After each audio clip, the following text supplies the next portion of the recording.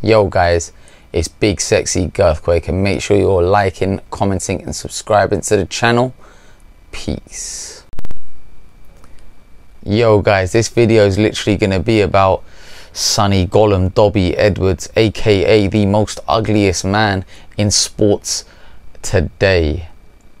Literally going to be about him doing some publicity stunting, which he did on his Instagram live, where he got a paid actor to come to the gym and give him a move around in a spa. Sonny obviously was teeing shots off on this guy, had zero effect, didn't look like he hurt the guy at any given point. Guy obviously had terrible feet where he was buckling a couple of times due to off-balanceness, not due to Sonny's well, can't say Sonny's power because he don't have any power. That kind of explains why he's got 4 KOs and nearly 20 wins. We actually know why now, because he literally has no power. He couldn't knock out a unconditioned skinny fat. Yeah, that's literally what it is. An unconditioned skinny fat. Lasted 4 rounds. I think it was 4 rounds. That's what people were telling me, with Sonny Gollum Dobby Edwards, aka the most ugliest man in sports today. So this is the thing. Imagine being a world champion where you have to pay actors to come to your gym to pretend to stay relevant, to pretend to do something somewhat controversial, because nobody cares about you. Nobody ever has cared about you, and nobody will care about you. You're scared to fight me. You're scared to fight a real fighter. So what he's doing is trying to stay relevant by, well, he's not even relevant. He's just trying to become relevant by doing these hired videos where he's paying guys to come to his gym to take beatings. And yeah, but all that video showed everyone is not, oh, it's cool to beat up some guy from Twitter, because everyone knows it was a fake account and a hired actor. What that showed people was the fact that Sonny has no power. No power. And what that really showed everyone is why he won't fight me. Because I have too much length, too much girth, too much strength, too much speed, too much boxing ability, and just hit way too hard for him. Look at the shit he's having to pay to basically spar him. No wonder he don't want to fight me. Look at this.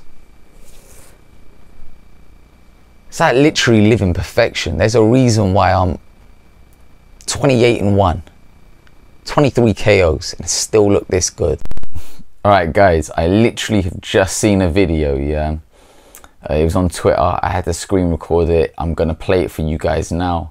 But this video confirms that this was all staged. It's all BS. It's rubbish. It's crap. You're being polluted with Gollum crap from a guy who wants to become famous, a guy who wants to become relevant. I'm going to play the video now. You guys let me know after the video what you think, and make sure you're liking, commenting, subscribing. Make sure you watch this little thing. It's quite emotional, you know. They're trying to give that sensitive thing. You know, when guys go on X Factor and they make out that their uncle's uncle has a problem and they're doing it for him and all that bullshit. You know what I'm saying? So just listen, have a look at the video. Let me know what you think, innit? Peace. Sonny's just come up with an idea. What we're going to do is that any money that comes from the YouTube video, I'd like to transfer it across to you, just to, you know, for your bravery that you showed here today. Oh, bro. Don't tell me this, please. It's for me already a dream. What he made today, he's a super champion. I was almost crying. I was almost crying for to give up, you know, because... Alright guys, what do you think? You've obviously had a little look at the video of Sonny and the guy together. I personally believe it was a paid actor. What's the chances of an internet troll also being 5 foot tall like Sonny and weighing about 50 kilo just like Sonny? It's very, very slim. Most people tend to weigh a lot more than that, and they tend to be a lot taller than that.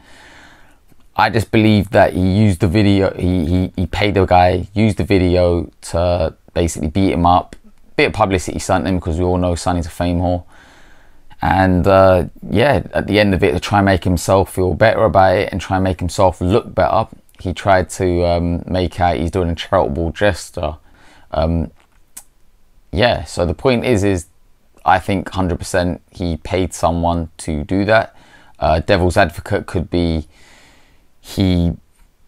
if he didn't pay the guy to do that and it was a genuine thing, why does he have to publicize the charitable gesture? Like I personally myself, I know obviously people say, oh yeah, you don't have to publicize it. I'm going to say I do now anyway, but I do a lot for charity. I donate to the less fortunate, but I don't go on about it. I don't tell the world about it. I don't have to put it on a video and go on about it.